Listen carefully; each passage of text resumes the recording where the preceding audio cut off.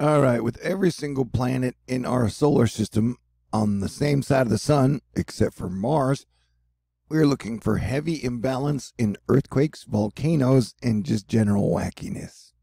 Also, the Thor fundraiser goal for October only has $555 left to raise. If you'd like to contribute, it would be greatly appreciated. But yeah, we had a 6.9 earthquake in Chignik, Alaska, earlier this morning. There was no tsunami. As far as I know, nobody got hurt. It was 69 kilometers deep, which means it was not shallow, so that is good news. Lava flowing from the volcano on Spain's La Palma Island sparked a fire at a factory which forced more than 2,500 residents into lockdown. That's not good. Also, the volcano Neva Dodal Ruiz is puff passing. Also, Popocatépetl, the volcano in Mexico, is super ashen out into the atmosphere. You've got Hurricane Pamela headed towards Mexico, going to make landfall as a Category 2, Category 3 hurricane, and that'll bring heavy rain, hurricane winds, and problems to Mexico, and then possibly heavy rain into Texas in a couple of days. Mike's weather page, Pacific Storm Pamela crossing over, bringing some big rains into Texas. Northeastward this week, rainfall here through Friday a.m. So there's a lot going on, including possibly our big first wintry storm, which will be headed into the Pacific Northwest.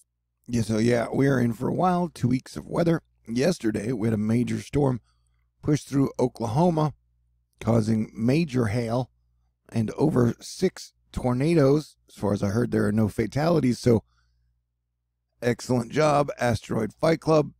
But here you can see the 48-hour precipitation. You can see moisture coming out of the Gulf area, meeting up with the frozen precipitation coming out of the Pacific Northwest. And you can see some red in there. We're definitely going to be on the lookout for more severe weather. Today, the Great Lakes is under watch for severe weather. We're talking hail and tornadoes and stuff. And then tomorrow, we get a major watch zone for parts of Texas, Oklahoma, and Kansas. Mike area. How you doing, Mike? And so, yeah, there's a lot of wild weather happening. So I hope everybody's buckled in, and then we'll be watching out for some possible flooding through south central to north central Texas. Then we got some possible cyclonic areas of development to monitor as winter season clashes with summer season. Man, is the sun been super duper active or what? Today we have 3 sunspots on the sun, and departing sunspot explodes, missing Earth. Yesterday, October 10th, an active region on the western edge of the sun exploded, producing a C-class solar flare. NASA's Solar Dynamics Observatory captured a plume of hot plasma flying out in the blast site. You know what? Can you imagine if the sun manufactured blankets where the hot side stayed hot and the cool side stayed cool? Geomagnetic storm warning. NOAA forecasters say there's a 35% chance of a geomagnetic storm today when a halo CME is expected to hit Earth's magnetic field. We could reach G2 storm levels, but you'll have to stay tuned. Yeah, so things are active, wild, and wacky. And stay tuned, man, because 2021 is only going to keep on getting 2020er. You know what I'm saying?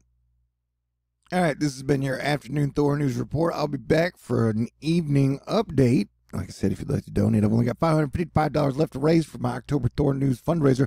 You guys are all amazing.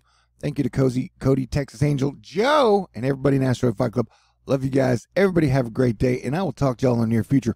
God bless, and talk to you soon. God bless everyone.